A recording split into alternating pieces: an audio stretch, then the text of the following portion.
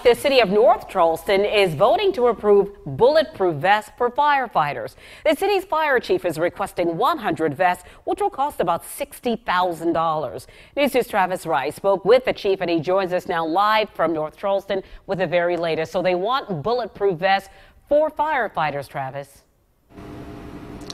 The chief certainly does, Carolyn, and in just a few hours we're going to find out if firefighters here will be getting another piece of equipment.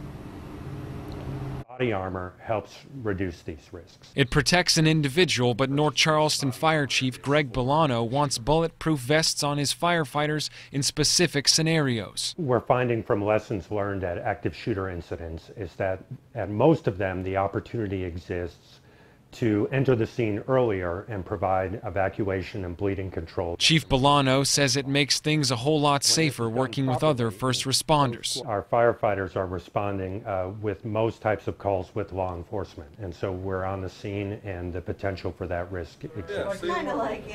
Over at Traffic's public safety supply, people pour over what protection they want. They know they've got to do something. They know that they've got to provide equal protection. Chad Watson says departments across the nation are following suit. It's not just the police officers that need the protection. Now we're seeing more and more agencies look out to purchase tactical protection, not just for police officers, but for their firefighters, for their EMTs, and even, depending on where they are, municipal workers. Back over at Fire Command, the chief just wants to keep everybody safe. To protect the responders that are, in turn, protecting the citizens.